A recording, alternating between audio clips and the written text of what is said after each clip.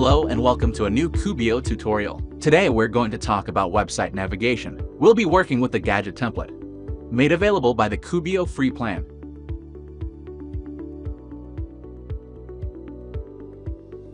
The whole navigation is actually part of a block that you can customize however you see fit. If you want to select the navigation block, you can hover over it and click on the settings icon in the upper right. From here, select Nav Settings. To the right, you'll now see the block editor that allows you to make customizations to the navigation block or any other block. You can also use the breadcrumb view to identify the navigation block.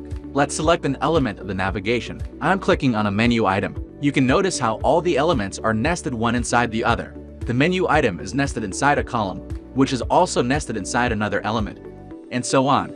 If we move some levels up, we can identify the navigation block. The current navigation is made up of a logo and some menu items, but you can choose a different layout from the content option. Let's select a layout that also has a button to the right. We can also make the navigation sticky, so that it will remain visible while scrolling. This navigation is now set to full width. We can set it to container as well, to match the rest of the website content.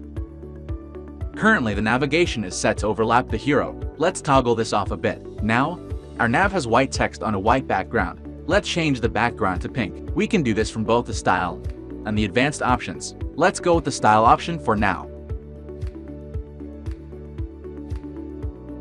We can also use an image or a gradient for the background. If you change your mind, you can always undo and redo changes or hit the reset option.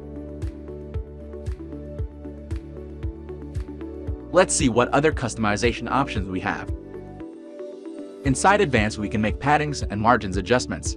Let's add a 2% padding for all the sides of the block. You can also add a border or box shadow to the navigation.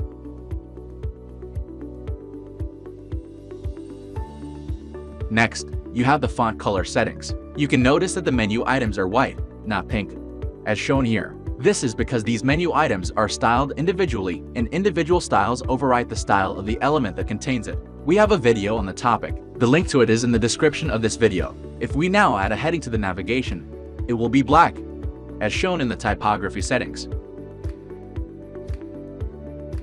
From the nav level, let's change the heading color to light pink. Let's move the block to the left and center the content vertically.